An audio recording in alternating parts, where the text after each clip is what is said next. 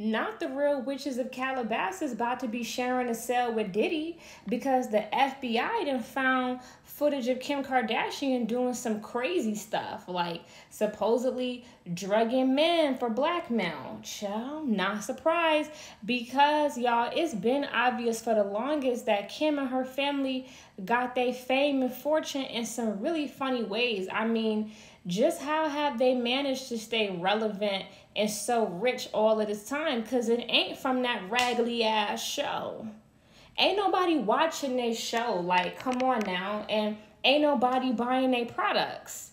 Now, I know Skims is actually doing well, but at the end of the day, all of the KKW beauty and all of the diet supplements and the Skechers and the lip kits, I mean, the hype been gone and the numbers been fudged. So they've been fugazi and smoky mirrors for the longest.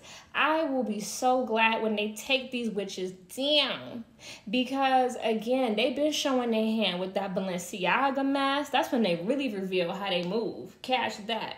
Okay, that Balenciaga mask, and you know how Kim K did not stand with Kanye after claiming how much she loved him when it was time for her to get that bag. So come on, y'all. Like, it's been obvious that these people are some unsavory characters, and it's been a lot of, you know, witches brew and cauldrons and candles behind their success.